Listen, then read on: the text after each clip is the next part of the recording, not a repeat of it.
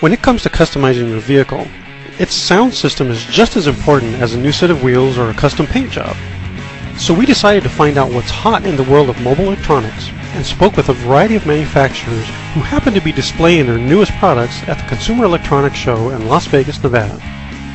We spoke with a variety of industry experts, such as John Ivey from the Mitek Corporation, who gave us an understanding of what to look for in an aftermarket amplifier.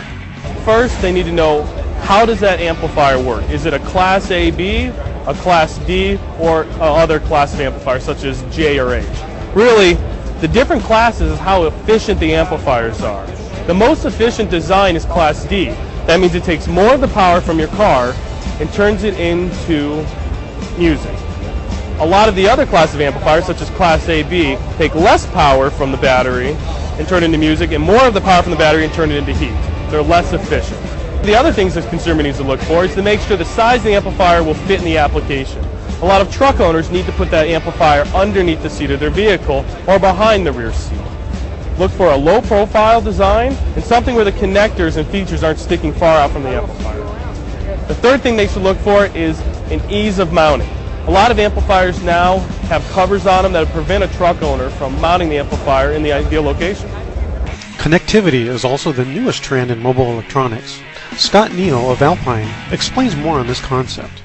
One of the newest trends in the 12-volt category you're going to see at CES is this whole concept of connectivity. And what connectivity is all about is giving users the ability to connect any media source that they want in their vehicle.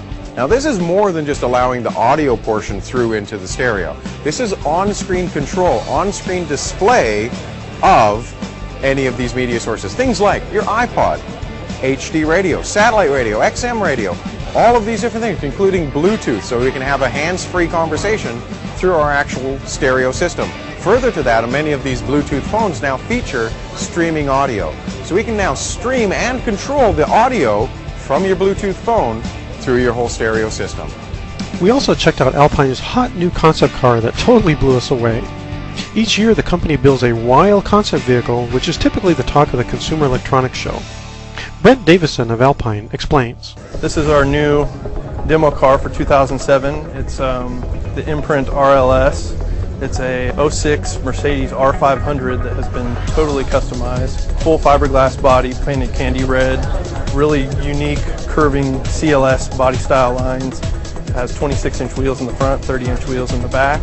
The doors are very unique in how they open. A two-seater car that's steered from the middle, gas and brake on both sides of the car, so totally drivable from either the left or right side of the car. Finally, we caught up with Pioneer Electronics, who showed us some of their newest subwoofer technologies and the company's latest head unit that incorporates some of the newest in GPS navigation along with Bluetooth and iPod integration.